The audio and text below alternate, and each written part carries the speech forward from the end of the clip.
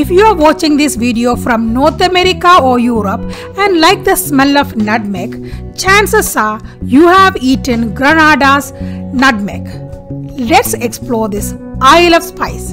Grenada is a Caribbean country, part of the Lesser Antilles archipelago. Its territories include bigger island Grenada and two smaller inhabited islands, Carriacou and Petite Martinique, and several uninhabited small islands north of the main island, Grenada. It is located between Trinidad and Tobago and Saint Vincent and the Grenadines. Christopher Columbus named the island La Concepcion. A year later, other explorers named it Mayo. When French came in, they called it La Grenade. Finally, when British took over, they called it Grenada. Interesting, the island had at least 4 names that we know of, but I don't know what is the Carib or Arawak name for this island. The total area of the island is only 348 square kilometers.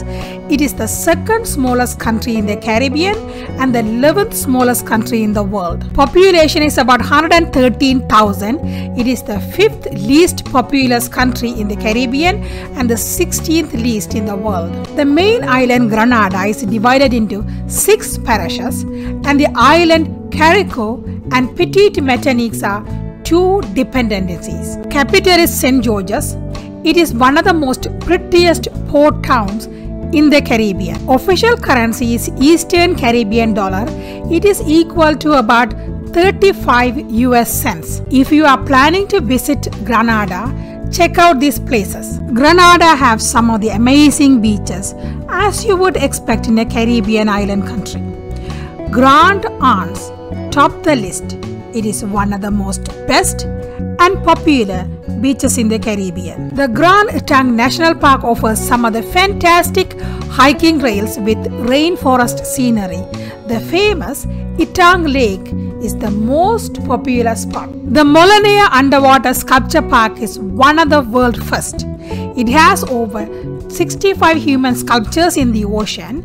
You can view them by scuba diving, snorkeling, or even from the glass bottom boats. If you are a history buff, visit Fort George or Fort Frederick. It was built in the early 18th century, or stop by Grenada's National Museum. If you are a foodie, or even if you are not, go for a spice tour and tasting. Sampling a fragrant spice is one of the most unique activity you could do in Grenada. Grenada earned its name as an island of spice because they grow lots of nutmeg, mace, cinnamon, cloves, vanilla and cocoa. Grenada is so proud of their nutmeg, it even earned a spot on their flag. Speaking of flag, let's go check it out. This is Grenada's flag. The green color symbolizes island's vegetation and agriculture industry. Yellow is for sun, warmth and wisdom of the people.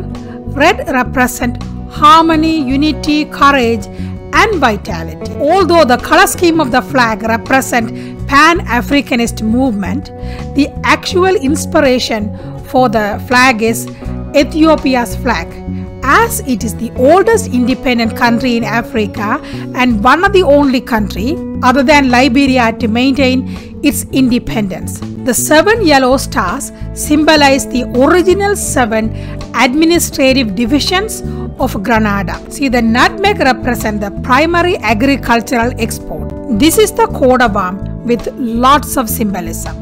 The ship Santa Maria at the center of the shield represents Grenada was first sighted by Christopher Columbus and continued linkage with yachting and tourism. The gold cross represents the God blessing on the island. The lions represent strength, unswerving determination, courage and resourcefulness. The Madonna lily resting on the crescent was inspired by Murillo's famous painting Immaculate Conception.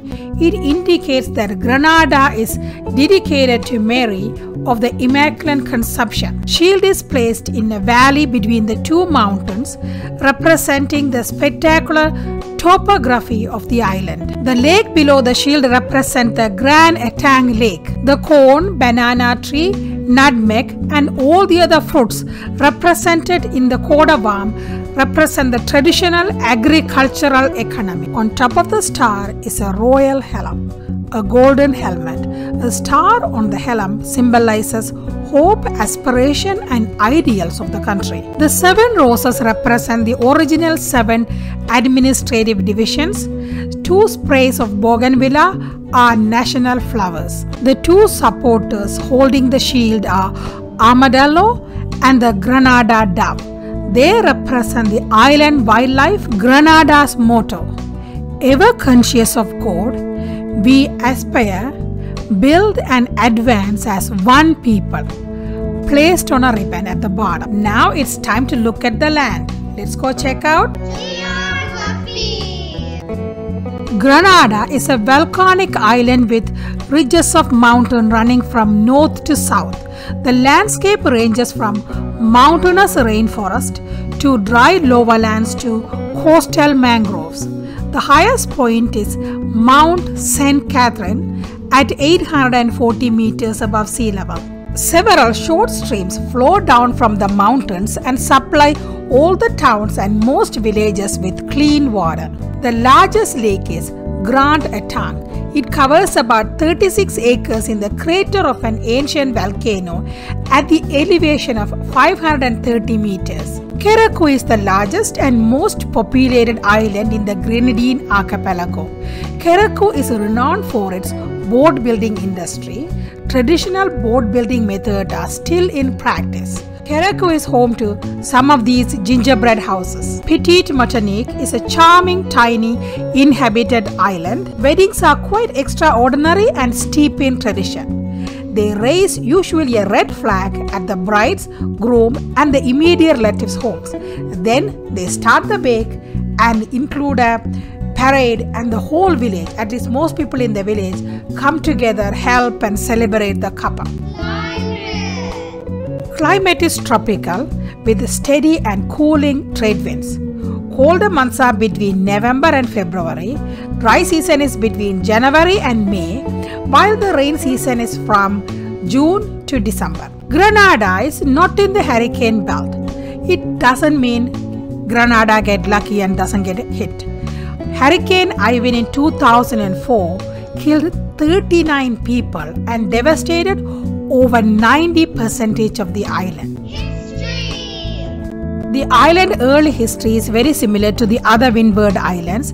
Arawak Indians settled on the island between 200 and 400 AD. Few centuries later, between 800 and 1000, Caribs came into the island and overtook Arawaks. Christopher Columbus was first sighted the island in 1498. English tried to settle the island in 1609, but Carib fought them off. French tried to do the same thing in 1638 and Caribs fought them off too. In 1650, Frenchman Jacques Paquier purchased the island and signed a treaty with Caribs and established a settlement. But within months, conflict broke between the Caribs and the French communities. And it lasted until 1654 when French conquered the island. The Caribs who survived either left the island or retreated to more remote part of the island. Even though French settled on the island, British had claim on the island. So British gained the island in the Treaty of Paris in 1763. During the American Revolution in 1779, British was busy fighting America. So French captured the island, but it was restored back to British rule by Treaty of Versailles in 1783.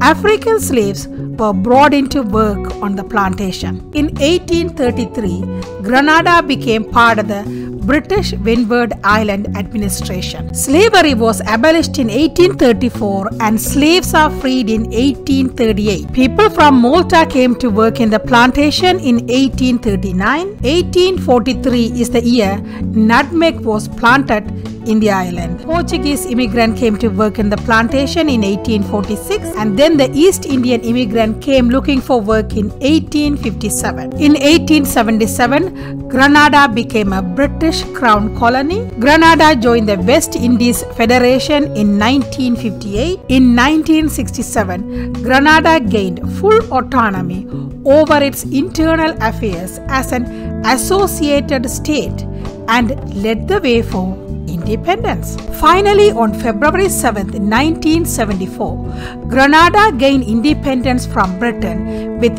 Eric Gerry as first Prime Minister and opted to remain a Commonwealth. Couple of years after the independence, civil conflict broke and grew into a major coup. Grenada was taken over by Marxist communists in 1983. 6 days later, US and Caribbean forces entered the island. The following year, Grenada was able to have an election and the democracy reinstated. So, this continues to this day without any interruption in politics. People and culture. A majority of Grenadians, about 82% of them, are descendants of enslaved African. Mixed descent account for about 13%. East Indian descent constitute 2% of the population. A small community of French and English descent as well as other nationalists account for about 3%. Few indigenous Caribs and Arawaks survived the colonization and still live in the island. English is the official language, but main spoken language is an English Creole. Few people, mainly the older generation, speak French patois. Majority of the Grenadians are Christians, mostly Presbyterians. Grenadian culture is influenced by British, African, West Indian and French cultures, and these cultures has left a strong influence in the folklore, dialect, music and general way of living. French and English influence can still be seen in their surnames, names of the village and local dialect and architecture. African heritage is deeply rooted in Grenadian music, dance, festival, soca, calypso, steel pan and DJ music, all part of everyday life. Festivals and carnivals are way of life for people to come together and celebrate. Some of the most popular festivals include Grenada's Spice Jazz Festival, Christmas, Rainbow City Festival, St. Patrick's Day Festival, Fisherman's Day Festivals, St. Mark's Day Festival and Maroon Festival. An important aspect of Grenadian culture is storytelling. Folklore are based on both African and French influence. Food plays an important role in Grenada's culture. Oil down is the national dish, where the meat is cooked in coconut milk until the milk turns into coconut oil at the bottom of the pot. Grenada's economy is relatively diversified, with several sectors contributing to its GDP of 1.8 billion. In the past, agriculture was dominated and earned most foreign exchange. Even though agriculture has lost its dominance, it is still a major pillar of economy and make up the large portion of Grenada's goods export. Grenada's agricultural export include spices such as nutmeg and mace. Other crops are cocoa, soursop, citrus fruits, cloves and cinnamon. Grenada also exported large amount of fish, especially yellowfin tuna, to United States and Europe. Since the mid-90s, economy shifted to service, with tourism, construction, transport and private education being the leading contributor to the GDP.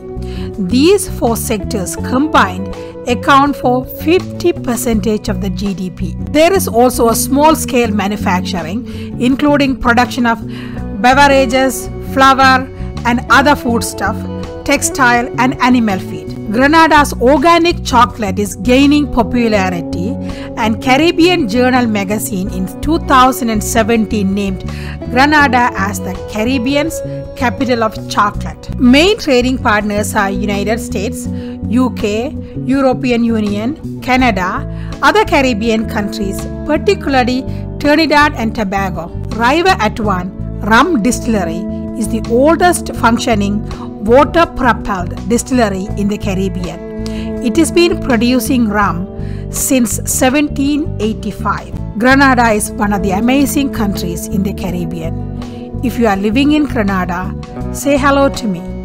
Put it in a comment. I would love to hear from you. I would like to learn more about the island from you directly. If you have been to Grenada, let me know what you think of this country and include anything that I missed in the comment so we can all learn. If you are planning to go to Grenada in the future, don't forget to check out few of the attractions I mentioned before. And don't forget to eat the chocolate and have some rum. Next, I will explore Trinidad and Tobago with you. After that, it's going to be Bahamas. So Bahamas is going to be my last country in the Caribbean, I believe. After that, I'll be moving to South America. So I'm already excited for it, but I'm also kind of sad leaving the Caribbean islands. I have get to know these islands for the past few months and fall in love with the region all over again, and I can't wait to go back. If you are watching this, you must like learning about other countries. So please give me a thumbs up to this video and subscribe to my channel so we can explore every single country in the world. Thank you for watching. We will meet again in the next video.